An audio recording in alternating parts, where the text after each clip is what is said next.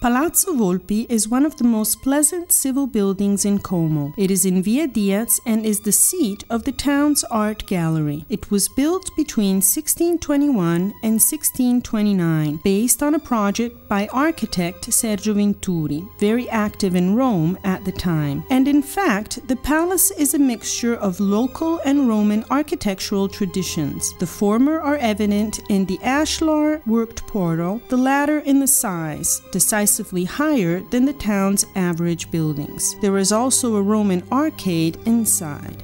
The plan is U-shaped, but the northern wing is incomplete as construction was interrupted following the death of the commissioner, Bishop Volpiano Volpi. For this same reason, the facade has no decorations. The palace was the seat of the noble Volpi family for many years, and afterwards that of another important city family, the Canarisi. In the 19th century, it was purchased by the government that turned it into a court of law. In the 1970s, the government ceded the building to the municipality of Como that restructured it and turned it into a museum. The art gallery was inaugurated in 1989 and offers a significant selection of local art from medieval times. The tour starts at the ground floor, on the left side of the entrance, with the first section dedicated to the medieval period. At the entrance is a nice Romanesque portal from the Church of Santa Margherita's Women Convent in Como, following the suppression of religious corporations decreed by Napoleon in the 19th century.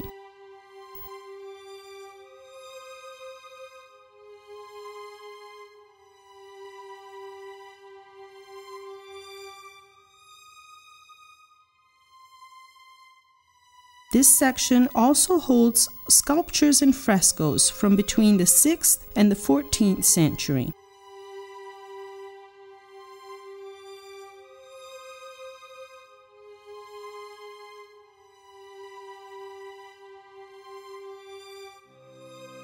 There is also an educational room dedicated to the various stoneworking techniques, an activity that was very common and widespread in the area at the time.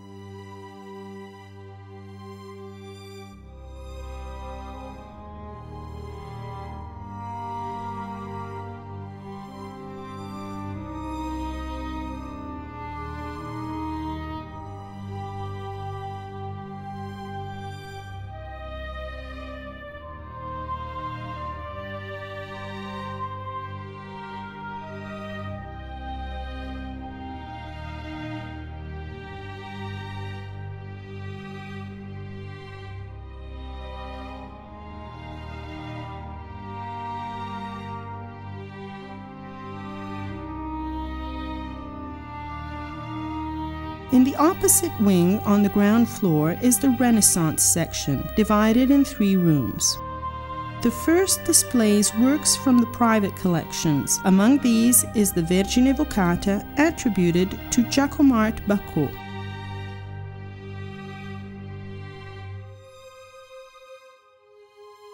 In the central room are some of the portraits from Paolo Giovio's collection, a famous Renaissance scholar from Como and an important art collector.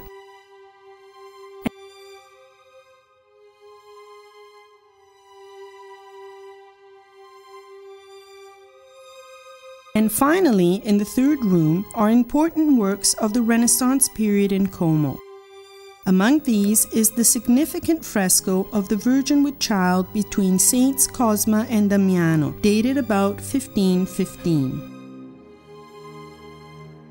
On the first floor is the picture gallery that holds works from the Counter-Reformation period to the 19th century. These are mainly paintings with religious subjects, coming from the area's religious buildings that were closed down by Napoleon.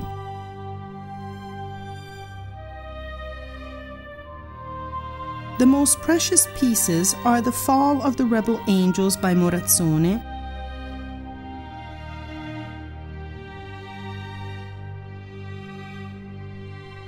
Saint Joseph with Baby Jesus by Paolo Pagani, the portrait of Vespasiano Gonzaga of uncertain attribution, and the beautiful portrait of a noblewoman by Alessandro Magnasco. And finally, on the second floor is the section devoted to the 1900s, a period that was artistically very lively in the Como area. Como's futurism is represented by architect Antonio Sant'Elia, of whom some drawings are preserved. The Rationalism Room is entirely devoted to architect Giuseppe Terragni, who lived and worked for many years in Como.